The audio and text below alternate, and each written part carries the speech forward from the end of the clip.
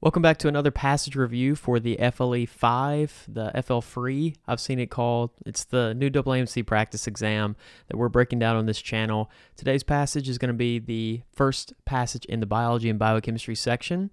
So passage number 1, and we are going to go ahead and get started because it's a quick one, and it's on one of my favorite sciences in the basic science department, and that is the immune system. So let's go ahead and jump into this passage. So this passage reads, microRNAs are short, non-coding, single-stranded RNAs, approximately 19 to 25 nucleotides in length that bind to mRNAs. Okay, remember, if we're doing the flowchart method, then this is already giving us a ton of things that we need to pay attention to. So we highlight basic sciences, and then we draw out relationships. So some of these basic sciences we're going to pay attention to, RNAs, single-stranded, non-coding, nucleotides, and then mRNA. So these are some basic sciences, and one of the relationships is it's telling us exactly what this microRNA is. So you're going to learn about what that is in medical school, but what they tell us here is that it binds to the mRNA, and a colon's my symbol for binding. So it binds to the mRNA, and then it leads to protein expression. And then we continue reading. It says, numerous protein encoding genes are regulated by mRNAs. I think I got ahead of myself. That's where protein expression comes from. So these genes are regulated by mRNAs, including those involved in the immune system. So that doesn't really tell us too much besides the fact that, we might be talking about the immune system a little bit. Research has shown that rejection of transplanted organs is associated with alterations in the expression of various genes. So we say that this could be related to rejection, these proteins. To determine whether a link exists between microRNA, expression patterns, and organ rejection, a team of scientists performed the following set of experiments. My goodness. So here, what they're trying to show is that they're curious if these microRNAs lead to protein or gene expression that either increases kidney or organ rejection or decreases it, and then they're going to do a couple experiments to prove themselves right or wrong. So let's read about experiment 1. It says microRNA levels were measured at the biopsy specimens of patients with normal transplanted kidneys and patients with kidneys that showed histological features of acute rejection, and it says that these sequences are shown in table 1. I don't see anything that's really high yield or basic science. Table 1, nucleotide sequences. Remember, the way that we interpret tables is we kind of read the legend or the caption, and then we quickly glance at them to see what we're talking about. So we've got these sequences, and then they're showing us a bunch of nucleotide sequences associated with different microRNAs. Okay, next.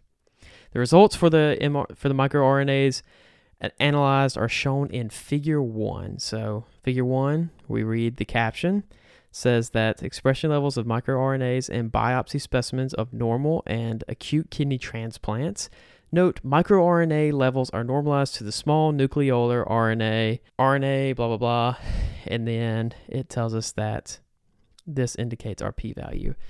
And if you've read our high yield guide, you know that we do consider statistics to be a high yield portion of the MCAT. So that's definitely one of them.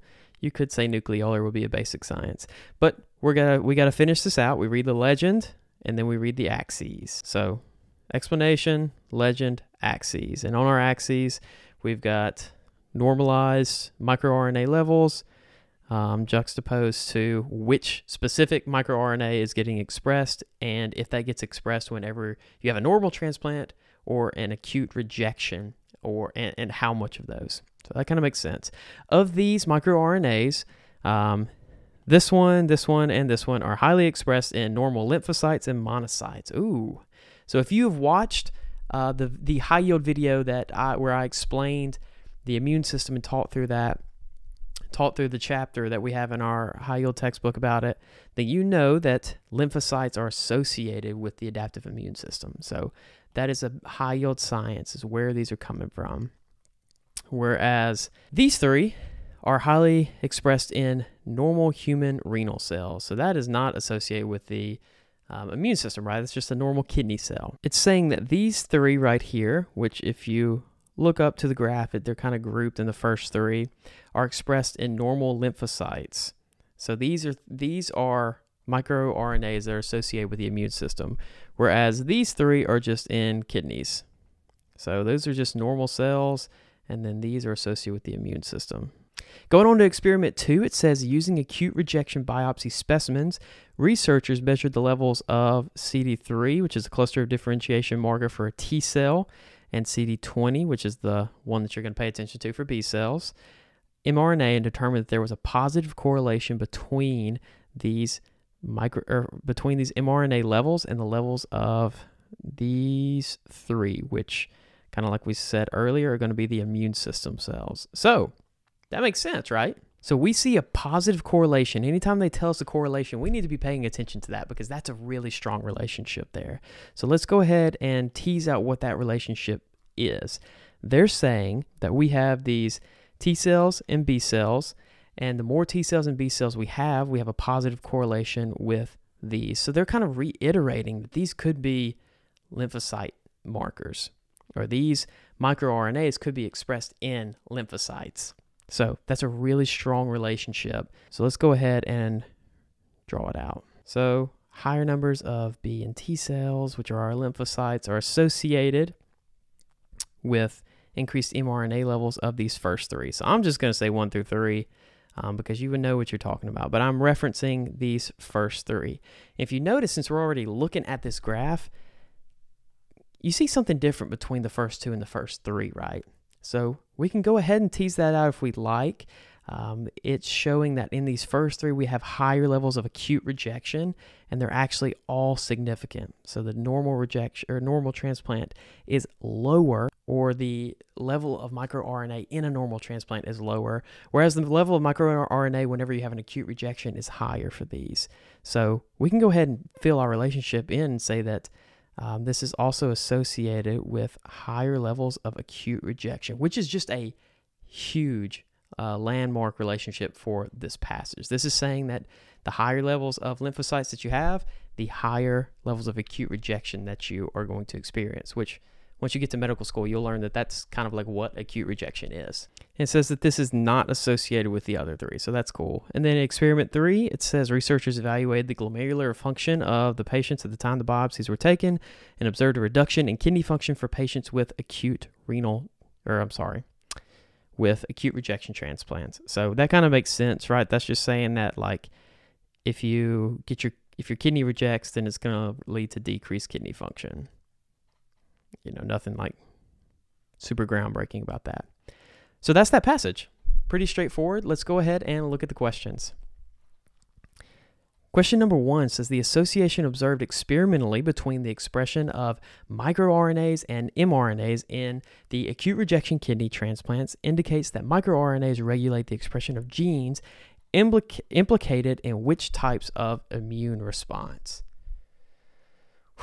That is a mouthful. So let's rephrase this question. Acute rejection kidneys are associated with which microRNAs? So we go ahead and look up here, and we see that the acute rejection kidneys are associated with the microRNA markers, or the first 3, which we also have found out that are our B and T cells. So that means we're actually rephrasing this question as, which of these do B and T cells fit in? And if you have read our chapter in a high yield guide or watched the video, then you know that B and T cells are associated with the adaptive immune system only. They're the main drivers of it. So that question is A, and I will try to link the video wherever I teach through this subject in the description. So make sure you check that out.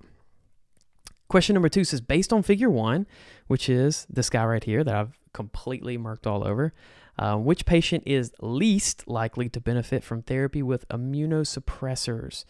Okay, so we're just going to go ahead. I guess I can finish reading it. Patient whose transplanted kidneys are associated with microRNA expression patterns characterized by which of the following? So which of these is least likely to benefit from therapy with immunosuppressors? So I'm just going to assume that immunosuppressors are going to decrease whatever result we have. I'm going to rephrase it as, which of these 4 has an outcome that we do not want to decrease? So A says high levels of micro R155. So first we need to go find micro R155. We found it here, and what is micro R155 associated with? Well, it looks like it's associated, what's happening? It looks like it's associated with acute rejection. So we probably do not want to have high levels of that. And so if it's associated with high levels of acute rejection, if we decrease that with immunosuppressors, well, that's probably going to be a good thing, right? So we'll say maybe not to A. B says low levels of LET7C. So what does LET7C do? It looks like it's associated, LET7C is associated with a normal transplant. So do we want to decrease that with immunosuppressors, or will we see a benefit from decreasing that with the immunosuppressors? No, if this is good, if this is associated with normal transplants, then having low levels of it would probably be a bad thing. So we don't want to counteract that with immunosuppressors. So we'll say maybe not to B. C says C says high levels of miR30A3P. So what is this one associated with? It's associated with a normal transplant. And so if we have high levels of miR30A3P and we decrease that, we decrease this good microRNA, would that provide us a therapy benefit? Probably not. That would probably provide us a therapy detriment. And we're looking for the one that is least likely to provide us a benefit.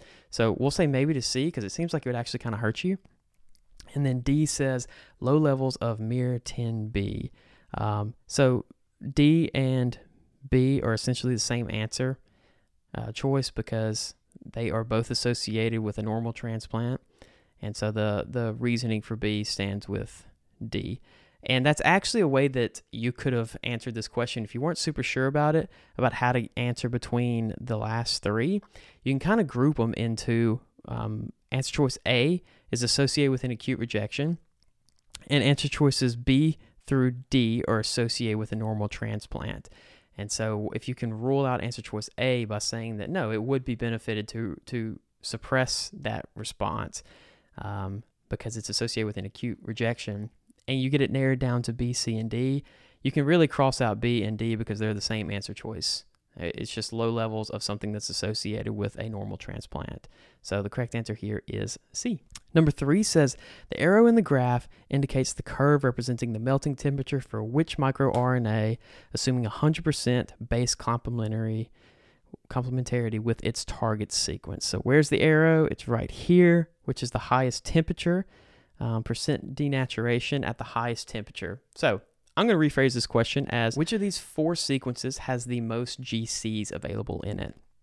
The reason I'm rephrasing it as that is because melting temperature is characteristically determined by how many G's and C's you have, because they have 3 hydrogen bonds to A and T only having 2. So A, T have 2 hydrogen bonds keeping them together, and GC have 3. So always remember GC3 because it kind of rhymes.